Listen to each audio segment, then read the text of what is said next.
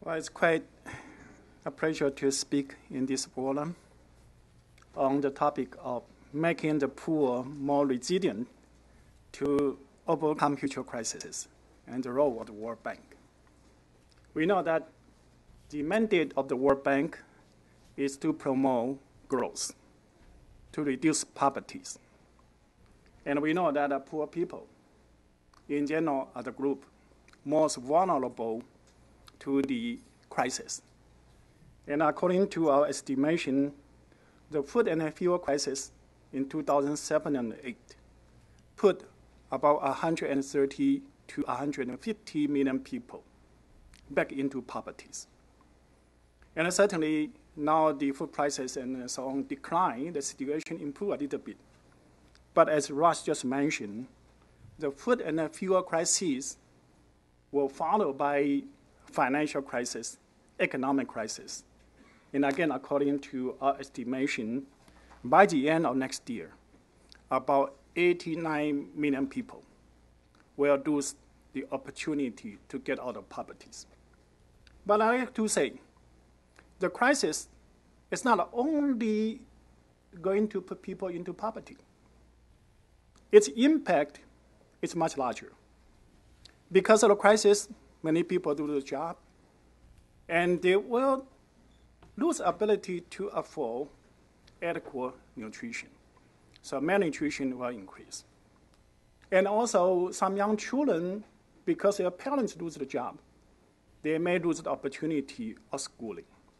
And those kind of things are going to have a long scar on those people, deprive their ability in the future to participate in a prosperous economic growth and opportunities. And we know that the crisis may happen again in the future.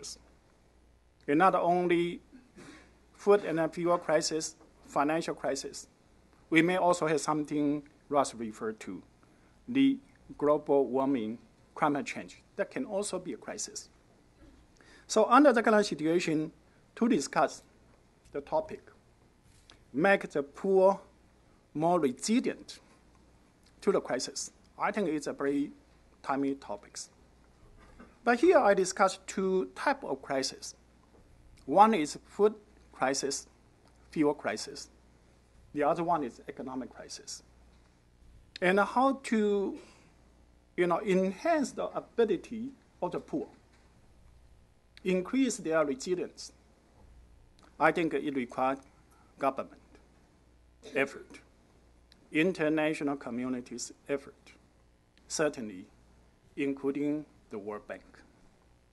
For the food crisis, I think one reason for crisis we observe regionally or in our country or internationally related to a very specific characteristic of food demand. We know it's very inelastic. People need to have food to survive, no matter how high the price is, if they can afford to.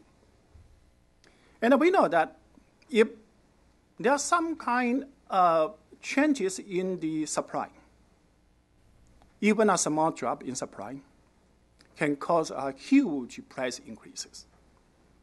And the supply changes can come from the production sectors. Due to the weather, drought, flood, production can decline. But sometimes can also due to the bad trade policies. Your neighbors, for some reason, reduce their export. And it can cause the very thin international market to have a huge increase in prices. And that will feed back to the domestic food prices and so on. All those kind of things is going to have a big adverse impact on the poor, especially for the urban poor. They do not produce grain food for themselves. And under the kind of situation, how to cope with that? Certainly, for the government, can do some policy to reduce the price, the production stability, right? By either engage investment in irrigation, so the production can be more resilient to the weather shock, or to improve the technologies to make the crop more resilient to adverse weather. And for this, can reduce the production fluctuation. The government can also increase the reserve and also improve the reserve management. And so if there's some kind of reduction in the current production, you can use the reserve to stabilize the prices. And I think that will help the poor. For this kind of effort, certainly the World Bank can help. The World Bank is a knowledge bank, and the World Bank also has an arm to provide funding. So the World Bank can provide technique assistance or funding to support the developing country, make investment in technology, in irrigation, or in their facility for grain reserve and management. That can help. But in addition to this kind of production side shock, as I mentioned, sometimes if your neighbors have some kind of poor trade policies, you can be burned, right? So under that kind of situation, I think the developing country government can help in a way by using all kind of international forums, including the UN or the G20, to promote free trade, to ask all the government to make a pledge. Never use trade policy as a way to affect international grain market. Although that may not be binding, but a pledge will still be useful in that kind of forum. And if we can have a formal agreement, that will be even better. But even the government can use international forum and reduce the government intervention. We know sometimes the global grain price can fluctuate a lot because of the speculations. And especially when interest rate is extremely low, you have excess liquidity. And under that kind of situation, the speculator may turn grain into some kind of asset class and speculate that. And that's what we observed in the period of 2007, 2008. Under that kind of situation, how can we cope with that?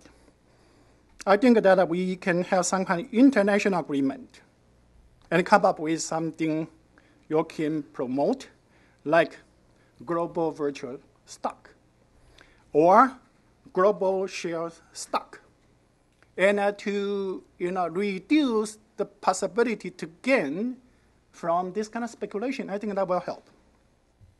And so for that, the World Bank, the IFPRI, and so on can also help. The way that we should be a firm advocate of free trade. We should provide the knowledge basis for the reserve design in the virtual stock and the international share reserve. You can read that. I think we can help the poor to increase their resistance to this kind of possible shock. And as I mentioned, in addition to the food and the fuel crisis, you can also have economic crisis.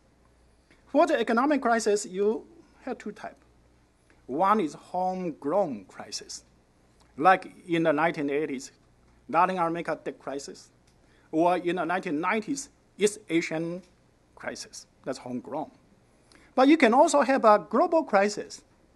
It originated in some high-income country, and make low-income country, developing country, to be affected.